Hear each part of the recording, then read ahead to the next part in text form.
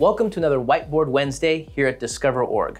What I'm going to walk you through today is how to scale your inbound SDR team and make sure that they stay efficient and effective while you do so. Now, if you're anything like us, you probably have some pretty lofty revenue goals to hit.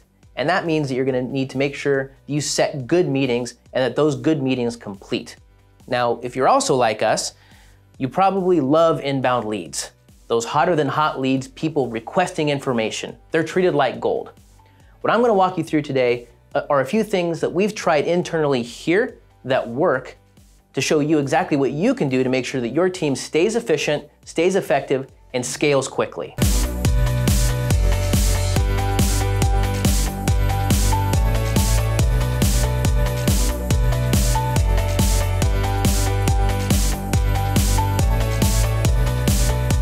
So one of the first things that you can do to make sure that your team scales efficiently is to align sales and marketing. So when I first came aboard, yeah, we were buddies with marketing over in sales, but we didn't talk all that much. Maybe once a week, maybe once every 2 weeks, when we really hunker down and work things out. Now, I speak to marketing almost every day. One of the things that you can do to make sure you guys are aligned is to make sure you understand what a hot lead is and what should not be coming through to your inbound SDR team. So one of the first things we did was we identified a few key indicators so we can understand what's probably not going to turn into a demo, what's not going to be a good fit, something that your team should not spend a lot of time on. So one of the first things you can do is start to exclude free email addresses. Those Gmails, the Yahoos, the Outlooks of the world. People using those emails, because they're not using their business email, they're probably not nearly as interested in your product as someone who's putting in their business email, who's serious about moving forward.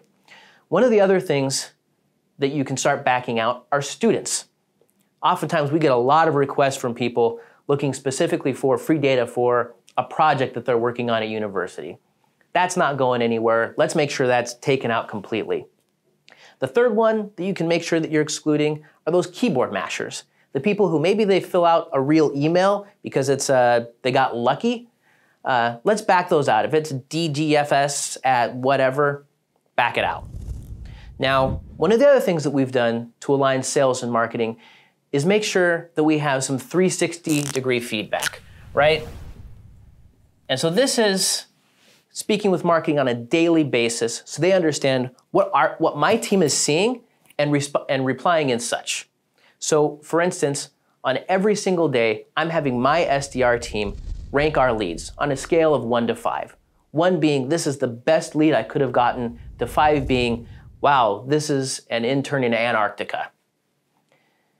By doing that, marketing can have a better understanding of what's coming in on a daily basis and can make sure that they're adjusting their metrics and their messaging to make sure that my team is getting the best leads possible. Once you've worked with marketing to understand what a hot lead is and what should be passed over to your team, not only is that going to help your team respond quicker to what's happening, but also it's going to give those reps confidence. Now, when you're trying to scale your team, you want to make sure that they have the confidence to perform effectively, efficiently. Making sure that what they're getting is the best of the best means that they're going to be confident that when they're dialing that phone number, that when they're sending out an email, they're going to be going right to that person. This person is interested, and damn it, they want to take a meeting. The second thing that we've done to make sure our teams stay efficient while we scale them is give them clear goals from day one. So at DiscoverOrg, what we've decided one of the top things an inbound SDR can do is have an extremely quick speed to lead time. InsideSales.com found that if you're able to reach out to someone within 5 minutes of them filling out a form on your website, there's about a 900% better chance that you're going to contact them. So what do we do at DiscoverOrg? We try to make sure that people are being contacted within 90 seconds. During this time, my team is researching the prospect within our own system, maybe checking out their profile on LinkedIn, checking out the company website, and getting a good idea of why they might be reaching out, what they do, and how we can help them. Now, one of the things that we can do to ensure that 90 seconds is secret shop. And so once a month, twice a month, what I'll do is I'll get together typically with someone in marketing. We'll sit down, we'll fill out a form on the website, and we'll see how long it takes my team to respond. You gotta keep them honest. Now, one of the other clear goals that we set from day one are dials. For my team, it's 60 dials per day. That's what they need to do day in, day out. Now, because they're dealing with hot leads, they're gonna have a few more conversations than someone who's doing a straight cold call role.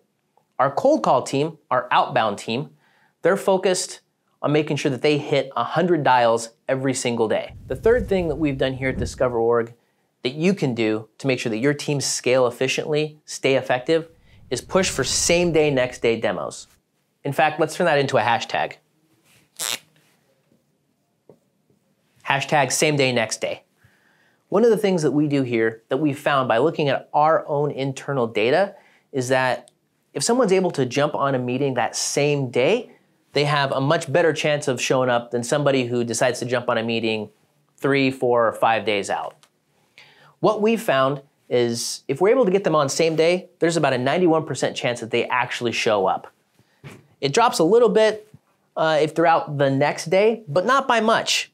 Now you can see here, 2, 3, 4, 5 days out, it's a coin flip on whether someone's actually going to show up to your meeting or not, which is why we focus on same day, next day. One of the things you want to do when talking about same day, next day is avoid open-ended scheduling. Oftentimes, reps are inclined to say, do you have any time this week? Do you have any time, what works for your schedule later this month? What we try and do is we always ask for today. What's your schedule look like today? What's it look like this morning? What's it look like this afternoon? We're trying to give them specific points of reference, so if they can't do something today, they're immediately thinking about the next day. If things are too open, it paralyzes the prospect. They're not sure what their calendar might actually look like, and they're just grasping at straws, hoping to find a time that works. By forcing them to think about today, if they can't do something right then and there, they're then thinking about tomorrow, which means you're gonna have a much, much better chance of actually having someone show up to your meeting. All right. To bring it all back around, one of the things that you can do, well, the 3 things you can do to make sure that your teams stay efficient as you scale them up: align sales and marketing. Make sure that you're all in complete understanding of what a hot lead is, what a good fit is, and make sure that you're giving that 360 feedback to marketing so they understand on a daily basis what's coming in. Make sure that your team has clear goals from day one. Make sure they know how many dials they need to be making and how quick they need to be responding to those inbound leads. We aim for 90 seconds. You do what works for you. The last thing, make sure that they're booking meetings same day or next day. Hashtag same day, next day. The earlier that they can get on that meeting, the better chance they're actually going to show up. By doing all of these, we've actually taken our conversion rate from somewhere around 25% to over 40% now. It's a huge increase. And as such, it's made sure that we're able to hit our revenue goals, our extremely aggressive revenue goals that our leadership gives us. Well, I hope you learned something here. Hopefully this can help. Thanks for watching another Whiteboard Wednesday, and stay tuned for another one to come up here soon. If you have any other questions, any comments, make sure you subscribe, like, and actually comment on this video. Reach out to me if you have any questions. Thanks.